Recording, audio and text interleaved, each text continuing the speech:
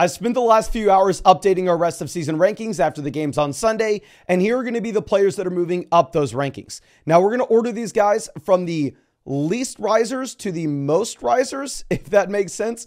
Starting off with Josh Downs. Obviously, Josh Downs had a phenomenal game, right? I mean, Josh Downs comes out and he actually sees 9 targets last week, 12 targets this week for 9 receptions, 69 receiving yards. He has the vast majority of the volume here in Indianapolis, and this is the biggest game that we have had from the Colts all season. Now, you may ask, well, Mason, why is he at the bottom end of this list? Why is he not a massive, massive riser? It's because Anthony Richardson could be back next week. And here with Joe Flacco, yes, you had 44 pass attempts. Yes, with Joe Flacco, you had 359 passing yards. That's not going to be the case with A-Rich. I'm going over looking at Josh Downs in my rest of season rankings. We have him alongside Rashid Shaheed, Keon Coleman, Dontavian Wicks. Obviously, we'll talk about Dontavian Wicks and Keon Coleman in the losers video. Now, going over to what we have with our next riser, we are going to be looking at Wan'Dale Robinson. With Wan'Dale, this is another player. Phenomenal game here. 2 weeks ago, you get the 18 fantasy points off of 14 targets. This week, while the volume comes down a bit and you only see 9 targets, you actually get 16 fantasy points in a game where Daniel Jones does look respectable. And Daniel Jones is the main reason I'm actually moving Wan'Dale Robinson up these rankings. Because previously, I viewed Wan'Dale Robinson as someone that in a regular fantasy football league where you only start 2 receivers and 1 flex, you really couldn't consider him because it's going to be a low volume passing attack with an alpha wide receiver, Malik Neighbors. But I'm having a little more faith in Daniel Jones with how he's been playing as of late. Going through and looking at my updated ranking, I now have Wan'Dale Robinson right around the same range as Keenan Allen, Calvin Ridley, Khalil Shakir as a receiver that I'm still definitely not excited to play in any game that you have Malik Neighbors back in. And that's why Wan'Dale's not rising up that much, right? Similar to Josh Downs, Wan'Dale Robinson was in a great situation this week, but the situation will get worse going into the next one. Now, going over to our next player, we are going to be looking at Zay Flowers. Now, the reason why we have to move Zay Flowers up just a bit is you see the ceiling that this Ravens offense has. Now, the reason we are not moving him up a ton is because we know the Ravens still want to run the ball when they get the opportunity to. So really not much does change with the role of Zay Flowers, where you get the 12 targets this week, which is beautiful to see, but it's in the context of 54 Lamar Jackson dropbacks. So 54 Lamar dropbacks is only going to happen in a game such as this game against the Cincinnati Bengals, where it turns out to be the highest scoring game of the week. It just is a full-blown shootout, and the Baltimore Ravens are having to keep up with a top offense. If the Ravens are going to be winning the majority of games going forward, we still expect it to be a rush-first offense. So with Flowers, despite the great week, despite the 19 fantasy points, we do still have him pretty much as that mid-wide receiver 3 at wide receiver 32, which honestly, I think we had him at wide receiver 33 before the game. Now moving over to Jayden Daniels. Jayden Daniels every single week proves to be a riser. Jayden Daniels now has 4 games this season with more than 20 fantasy points. We'll talk about why Josh Allen's falling in the fallers video, of course, but you're not getting that kind of consistency with Josh Allen. So I've actually moved Lamar Jackson up to QB1. I still have Jalen Hurts at QB2, and I moved Jayden Daniels up to QB3 ahead of Josh Allen, specifically in a 4-point passing touchdown format where we are chasing rushing upside, rushing upside, rushing upside. And if you look at the rushing stat line that you've had from Daniels so far this year, 88 yards week 1, 44, 39, 47, 82, 4 rushing touchdowns through the first 5 games. I mean, clearly has been one of the best quarterbacks in fantasy. Now, staying inside the same offense, Terry McLaurin's been very good as well. Now, with Terry McLaurin, I have him ranked wide receiver 30 rest of season, right in the same range as Jalen Waddle, Deontay Johnson, Xavier Worthy. To be honest with you, I would have McLaurin higher in our rankings this next week than some of these other players. I just expect with Waddle, you're going to get Tua back. With Worthy, you're going to have the rookie continuing to improve.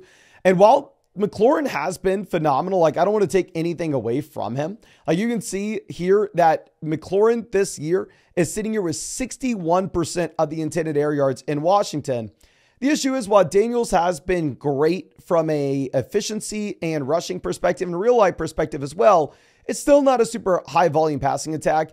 The highest game that you've had in terms of passing yards for Jayden Daniels this year is 254. So while Daniels is a phenomenal real-life quarterback and McLaurin has a massive role in this offense, that should be a very good offense going into the future. It's not going to be a high-volume passing attack in particular. Now, you will see that I had the most brutal loss you could literally ever imagine in the Flock League. I have never seen anything like this in my entire life. It'll come out tomorrow on the Flock League channel. I would have just won if I started Ramondre Stevenson. Ramondre was on my bench this week for the reason being that we were told that he was benched for Antonio Gibson. So I'd moved Ramondre Stevenson down to being that mid to low end RB3 in our rest of season rankings.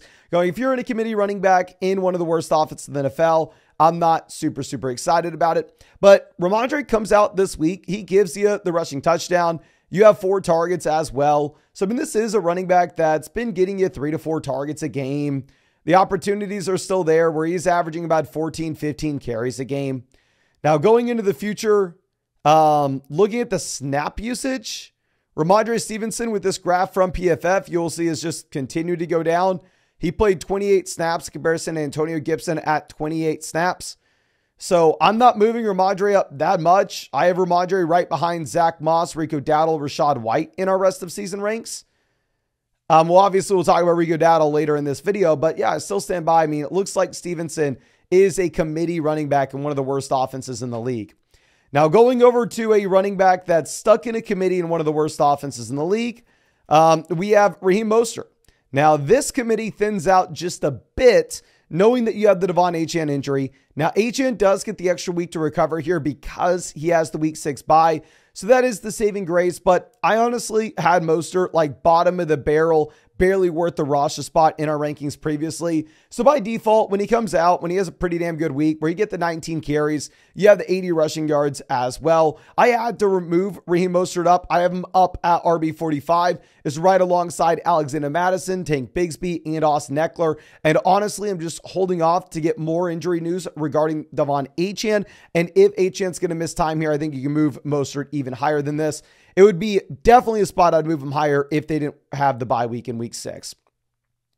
Now, we did start Javonte in the Flock League. Main reason being is it was a very good matchup for Javonte Williams, right? And this is why I'm not going to be overreacting in these rankings, where we do have Javonte at RB32 in our rest of season ranks. Obviously, it was very exciting to see him lead this backfield, but we've seen it time and time again. Yeah, this is, I want to say, the 5th straight week where Javonte has led this backfield in touches. He has the majority of work as a receiver. He has the majority of the work as a rusher. The main issue that you have here in Denver is the Denver Broncos aren't going to be winning a lot of games, so you're not going to have the ability to run the ball in the second half a ton.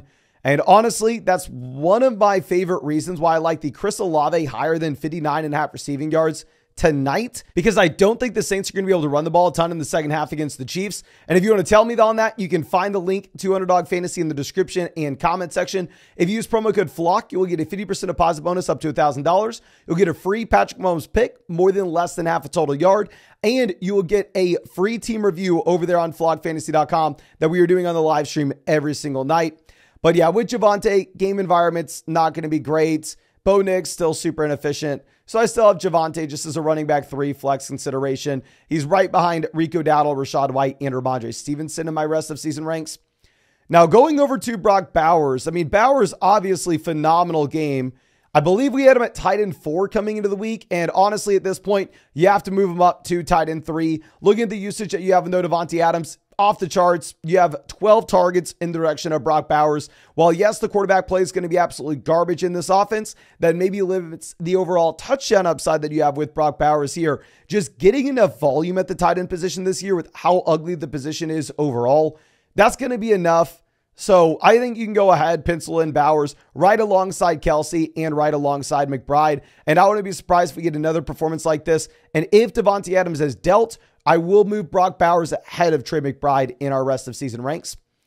Now, moving over to our next guy, we are going to be looking at Chase Brown.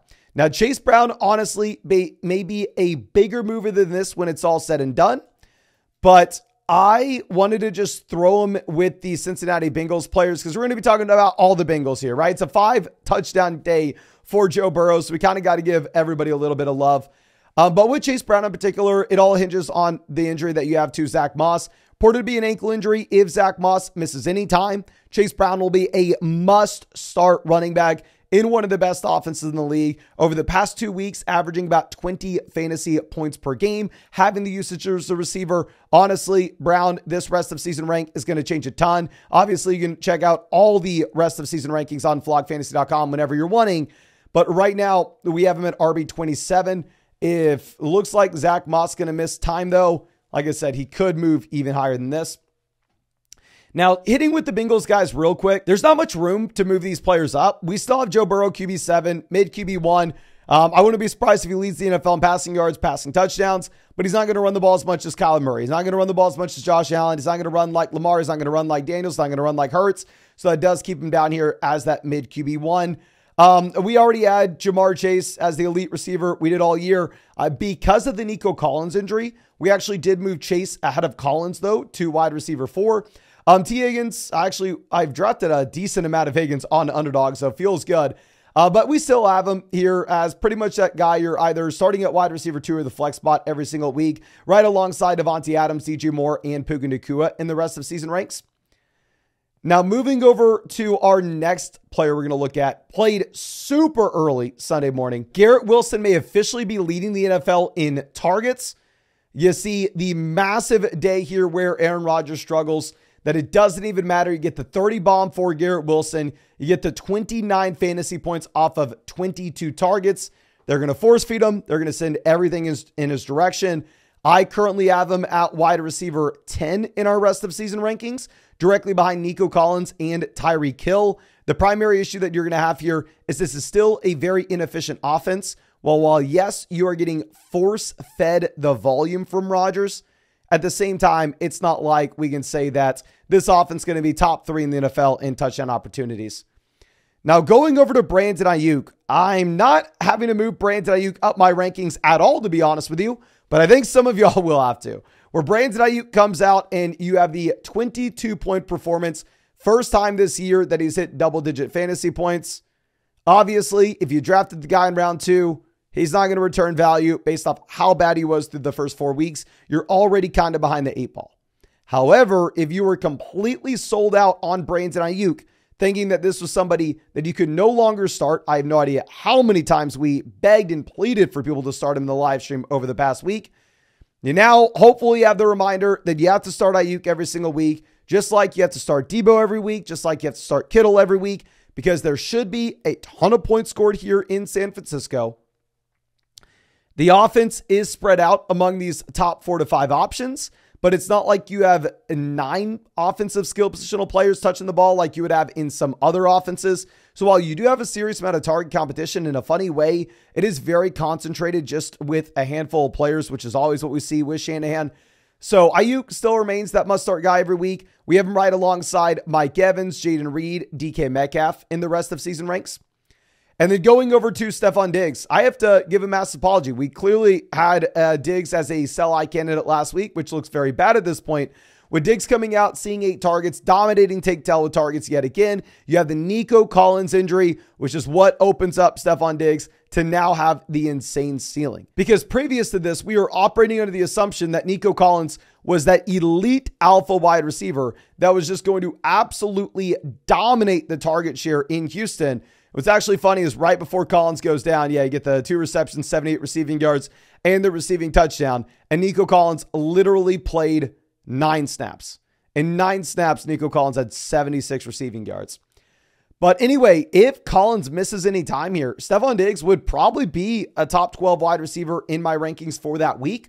Obviously, when Collins is back in, then at that point, Stephon Diggs does fall back down to being closer to that Brandon Ayuk range. So as it stands at the time of this recording, when we don't have a ton of information about the Nico Collins injury, I'm going to put Stephon Diggs at 17. We'll have him right behind Deebo Samuel, Chris Olave, and Devonta Smith. Now, we need to go over to the Chicago Bears. Another player that I had as a sell-high candidate last week that looks horrible now is DJ Moore. DJ Moore, the 5th week in a row, giving you double-digit fantasy points, finally coming out and showing the elite level ceiling.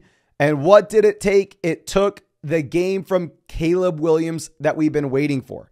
Caleb Williams hits 300 passing yards and 2 passing touchdowns. And this is a very different performance in comparison to what you had back when he played against the Indianapolis Colts, where you go back to the game in Indy, there Caleb Williams had 363 passing yards. But that was off of 52 pass attempts. That was with 2 interceptions. This was a great Caleb Williams game. 29 pass attempts gets you the 300 passing yards. Looked great, was hyper efficient. Clearly, it was a really strong matchup going up against the Carolina Panthers. But this will be the tide that rises all boats. I mean, I have a little more hope for Rome Odunze going forward. I have Rome ranked right alongside Terry McLaurin, Amari Cooper, Zay Flowers. I started DeAndre Swift. I love the Swift production that we had. Now, obviously, the issue is Roschon Johnson steals a couple of the rushing touchdowns at the goal line. And Swift, this is back-to-back massive weeks here where you had the 30-point performance 2 weeks ago. We get the 20-point performance this past week. So, I don't know. Swift is trending towards being a running back that you're very excited to play in games where the Bears can actually win. Now, of course, if the Bears fall behind, the game environment gets away from them, then there would be a little bit tougher. I have DeAndre Swift ranked alongside J.K. Dobbins, Travis Etienne, and Nick Chubb in our rest of season ranks. Now, going over to Tyrone Tracy.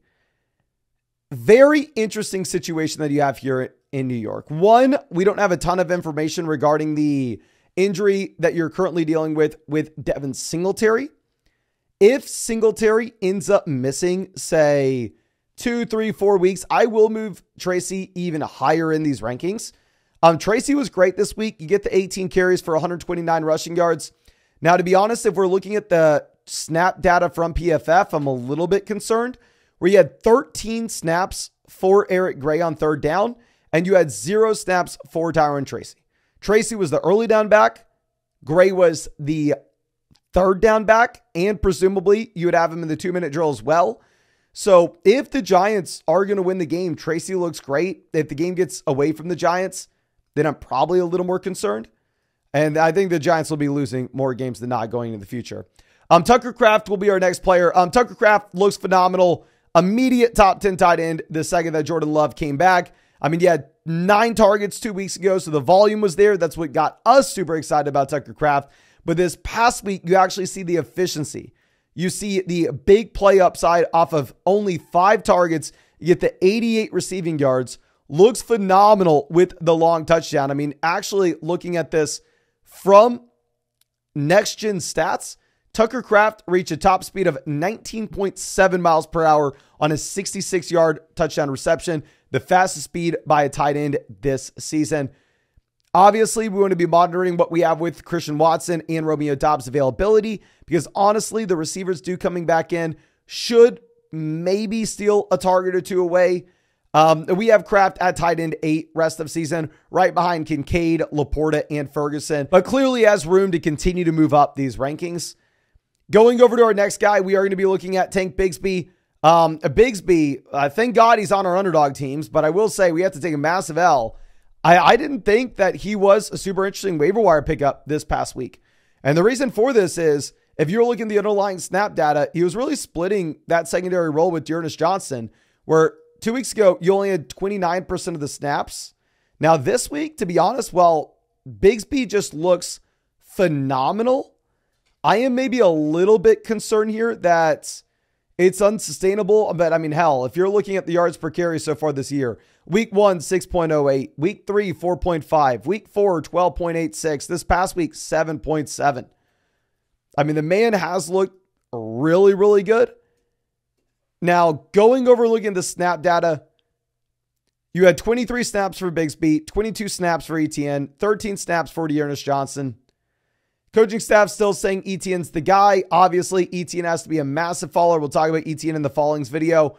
Bigsby has to be a massive riser. I have Bigsby up at RB 43, right behind Spears, Pacheco, Madison.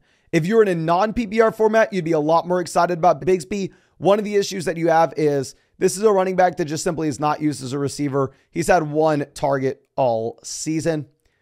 Now, going over to our next guy, we're going to be looking at Rico Dowdle.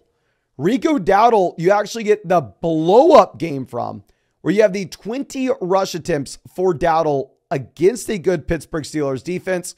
You get the receiving touchdown as well. Dowdle looks great there. So 22 opportunities in an offense that you'd expect to be an above-average offense going into the future. So I definitely think you can be excited about Dowdle. And then going over to the number one riser that we have, honestly, Dowdle's probably the number one riser. But we'll throw Brian Thomas in here anyway. They're both super exciting. Thomas, we have him up there in the same range as Puka Nacua, T. Higgins in our rest of season ranks. Looks like a must-start guy for you every single week. Doesn't matter if you're putting him at wide receiver 2. Doesn't matter if you're putting him at the flex. Hyper efficient, and obviously for dynasty fantasy football leagues, be even more excited where the long-term outlook looks phenomenal. And ETN was much better this week, as sportsbooks were projecting the Jags to be. But I think that's all I have for you. Again, I really appreciate you. And of course, if you want to tell me on that Chris Olave higher than 59.5 receiving yards, you can find that link to Underdog Fantasy in the description in the comment section. Using promo code FLOCK, you will get a 50% deposit bonus up to $1,000. Plus, with promo code FLOCK, you'll get that Patrick Mahomes free pick, more than less than half a total yard. And you're going to be getting an additional free team review over there on flockfantasy.com. All you got to do is make sure that you set up an account on flockfantasy.com with the same email address as your account on Underdog Fantasy. That way I know who to hook up with that free team review.